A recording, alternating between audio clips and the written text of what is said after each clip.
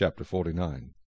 Listen, O coastlands, to me, and take heed, you peoples from afar. The Lord has called me from the womb.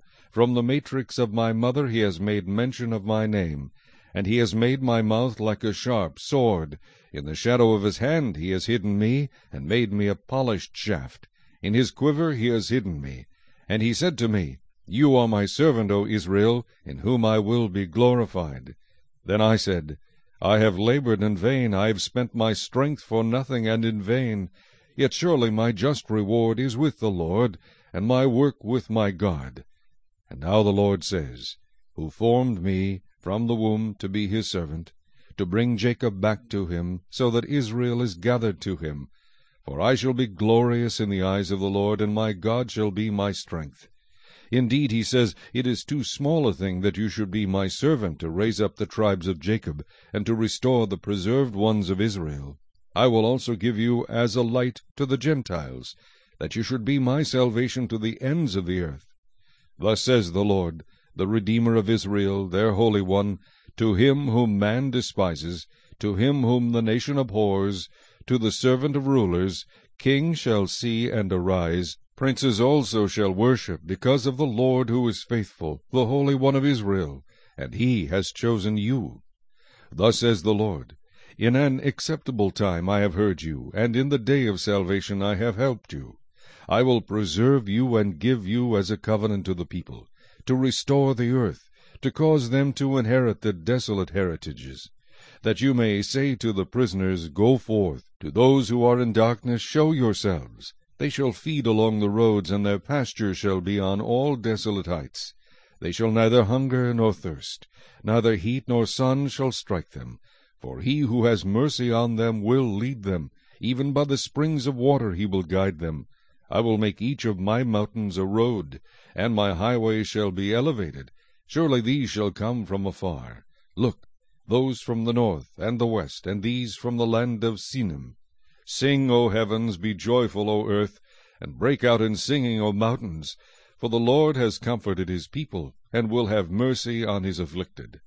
But Zion said, The Lord has forsaken me, and my Lord has forgotten me. Can a woman forget her nursing child, and not have compassion on the son of her womb?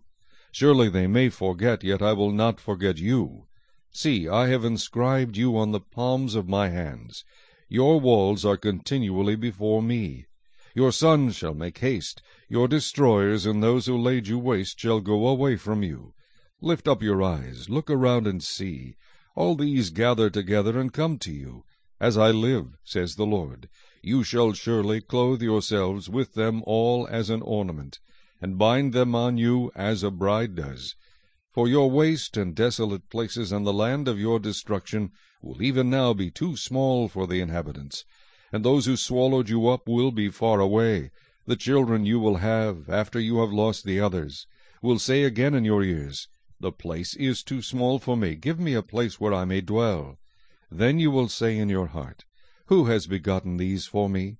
Since I have lost my children, and am desolate, a captive and wandering to and fro. And who has brought these up?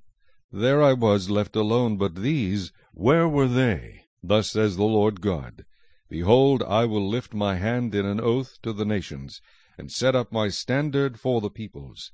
They shall bring your sons in their arms, and your daughters shall be carried on their shoulders.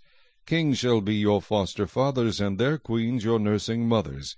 They shall bow down to you with their faces to the earth, and lick up the dust of your feet.